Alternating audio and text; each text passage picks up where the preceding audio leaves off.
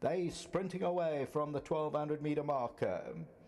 They're lining up for the lead. McCartney, Drogarati, Another Day in Africa, Perfect Trust.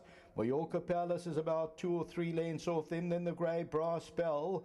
And then we drop back on the inside to Purple Powerhouse. Barbati's at the back of the field. And it's Another Day in Africa leading it. McCartney's back in second. Drogarati's at the rail. Quizmaster's fourth. Then Perfect Trust, followed by PHAKA, IMALI. And then comes Brass Bell. Further back in the run, Mallorca Palace got about 6 to go. Then comes Barbati, and at the back is Purple Powerhouse. Top of the lane, Another Day in Africa, McCartney. Drogarati's on the inside. Quizmaster the outside. Mallorca Palace is going to go in, and then Perfect Trust.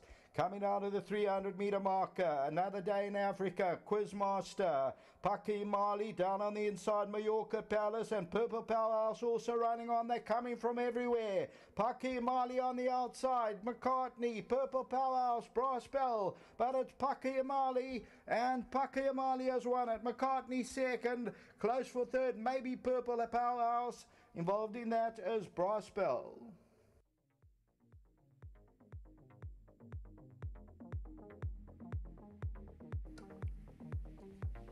So the winner is number 7, PHAKA, IMALI, and this is Gary Rich, the VAR, Hollywood Syndicate nominee Anthony Del Pesh, Clifton Stud, and Richard Faree, number 7, ends up at 470, wins a length and a quarter. Second, number 5, McCartney. Third is Purple Powerhouse, number 8, I would say, from Quizmaster and Brass Bell, Drogarati.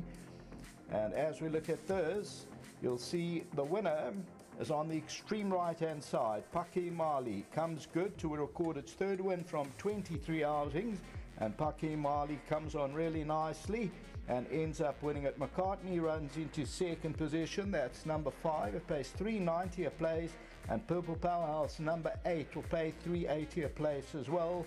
The tote favourite was number 4, Another Day in Africa. That's all for the time being. This is Craig Peters signing off.